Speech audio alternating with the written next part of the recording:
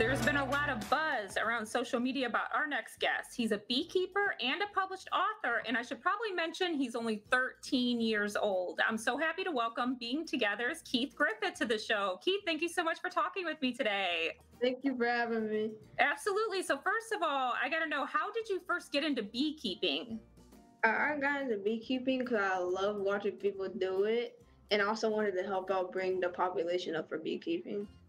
How old were you when you first started doing this? Like 11. So you've been doing it for a couple years. Yes. So what do you love most about it? I love going out there in the back with the bees, seeing how they doing, and making sure they're fine and okay. So when you first said you wanted to start beekeeping, what did your family have to say about it? Were they nervous about it, keeping bees in the yard? No, not really. They was happy about it because they was ready to start a business, and I was too. And so the cool thing is you actually sell your honey from your bees. Mm-hmm. And where Yeah, can I got some people? right here. Yeah, and where can people get that? Where can they go to get the honey? They can message me on Instagram at Beeing2Gether. Yeah. Or, well, now we're going to start a shop on my website, www.beeing2gether.com, where we're going to start selling my shirts, my books, and my honey on there. Awesome. And so your book is called Honeybees and Beekeeping, a Mental Health Miracle. What inspired you to write this book? See, at that time, my parents was incarcerated, so it took my mind off of what was happening and all. It was taking my mind off of what was happening, and it just made me happy. I started writing the book. So it's a therapeutic thing for you. Yes. It's very helpful. And so what is the book kind of about? Is it like, from your perspective, is it like a step-by-step thing on beekeeping, or like, can you explain a little bit about what the book is about?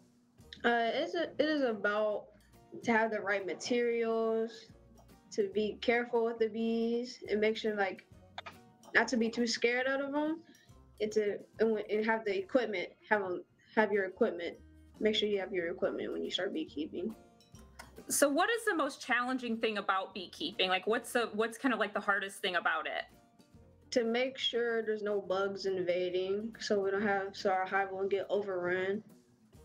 So that means we got to cut the grass by our beehive and stuff, so like bugs won't start climbing up it and get inside the hive and taking over. And recently, me and my mom went outside. We cleaned out this thing called a mite remover, something like that. I forgot what it called. We took it out. We cleaned it off. There was like nothing on it, so it was okay. So we put it back in the hive. So. And I'm kind of curious, what do you do during the winter? Like, what is it different? Yeah, we don't really check on them because we don't want too much cold, whatever. So do they just kind of stay in the hive all winter then? Do they come out at all? Yeah, no, because they get like to about 92 degrees in there because they stay in one huddle and they start vibrating each other. So instead of hibernating, they're kind of hibernating. Sorry, that's a terrible, terrible joke. I couldn't help it. So how did you get your book published? I'm really curious about this. Did you do self-publishing, go through a publisher? Self-publishing. And if people want to check out your book, where can they get it from? On Amazon. On Amazon.com. Or my website. Awesome. It is called Honeybees and Beekeeping, a Mental Health Miracle. That's so awesome. So when you tell people, like friends of yours and stuff, that they know you published a book, are they kind of like, what? Like kind of blown away by it? Like, I was blown away, but they just surprised that I wrote a book. Yeah, absolutely. And one more question for you. If anyone wants to, like if anyone else your age has like a dream, something they're passionate about, whether it be beekeeping or writing or playing music, what's your advice to people your age that have a big dream? To keep going and don't let nobody make you too sad. If something makes you sad, just ignore them. That's good advice. You just got to keep on moving, keep moving forward. Well, Keith, thank you so much for talking with me again. And what's the website or Instagram again, one more time? Website is www.beeing2Gether.com, and my Instagram is beeing2Gether. Awesome. Keith, thank you so much for talking with me today. I really appreciate it. Thank you for having me.